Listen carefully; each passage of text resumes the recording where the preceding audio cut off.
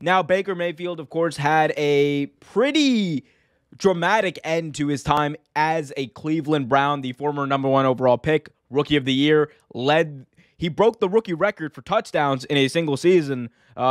And this guy was set to be the next big thing, not only in Cleveland, but in the entire National Football League.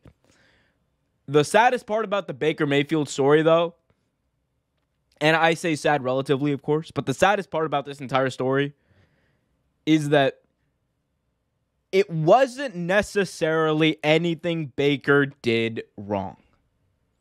Now, there's character stuff that I think is legitimate when we're talking about, can this guy get along with certain teammates? Can he get along with star teammates?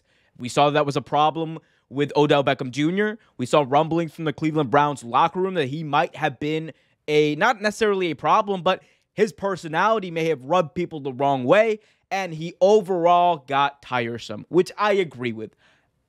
Viewing it from afar, I could very easily see why, as a teammate of Baker Mayfield, I could grow tiresome of some of, not his antics, but just the way he carries himself. No one wants someone who's going to be as vocal to the media about his teammates' mistakes. No one wants someone who is going to be as almost, and I don't think Baker meant to be, but almost condescending in certain situations as Baker Mayfield can come across as.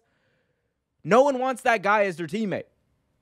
So the Browns, they make the trade for Deshaun Watson, which you could argue downgrade at this point with the way things are looking. We'll talk about that in a little bit, but they make the trade for Deshaun Watson. Baker is now out the door. It took a long time for them to find a way to trade him.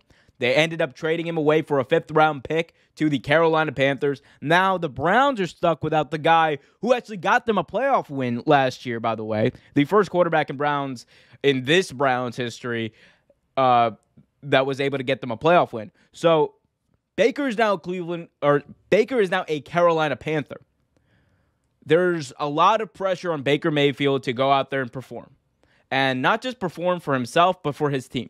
The Panthers are a team that are one more losing season away from blowing everything up again in a rebuild that really never materialized in the way that I don't think the GM, the fans, nor ownership wanted it to be. They get rid of Cam Newton, and the theory is give it a few years with Matt Rule, you're going to be fine. You're going to eventually contend for the playoffs. The Carolina Panthers have been the epitome of mediocrity in the National Football League over the last number of years. And it has primarily been because they have had no inspiring play at quarterback. I'm sorry, Teddy Bridgewater. I'm sorry, Sam Darnold. I'm sorry, Cam Newton, again. But they have not had the guy under center who can light a fire under this team, who can play well enough to put this team in positions to win. Now, do I think Baker Mayfield can be that guy? I absolutely do. I think Baker Mayfield can, keyword can, lead the Panthers to the playoffs this year. Think about it. The question of Baker Mayfield was never about his talent, right? Is he an elite quarterback? No. Is he a good quarterback? Hell yes. Baker Mayfield is a good quarterback who can be a really good quarterback at times, and who, when the game is on the line, I think you can trust to put your team in the right position to win.